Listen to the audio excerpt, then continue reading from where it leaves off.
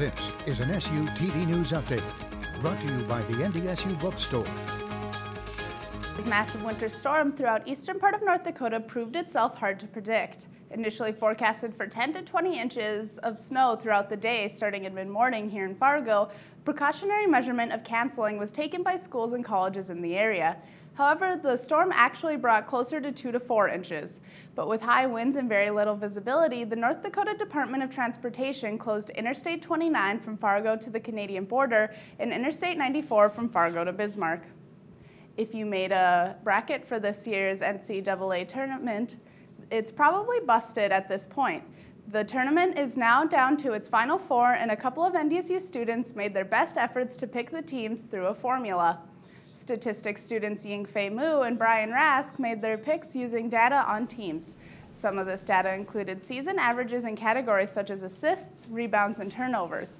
Their bracket correctly picked 26 out of 32 games in the second round, but only had one Final Four team correct in Florida. Sanford College of Nursing is integrating into NDSU on June 30th after the State Board of Higher Education approved the partnership on Thursday at a meeting in Bismarck.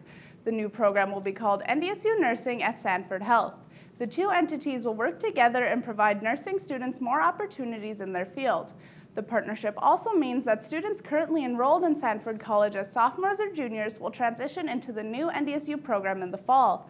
Faculty and staff of the college will become NDSU employees, according to a staff report. The winter weather is affecting much more than just school around NDSU. NDSU athletics is also struggling with the recent snowfall. The NDSU softball team was supposed to host a 3-game series with Nebraska Omaha, but instead will play on the road. The 3-game series will start with a doubleheader at Friday at 2 and 4. The third game will be Saturday at noon. Those home games will not be made up for NDSU.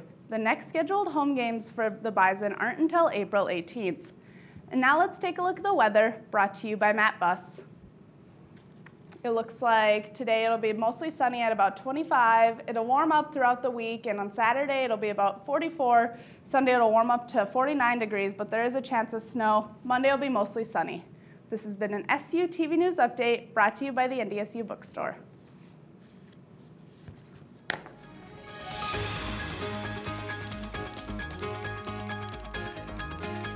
This is an SU TV News Update, brought to you by the NDSU Bookstore.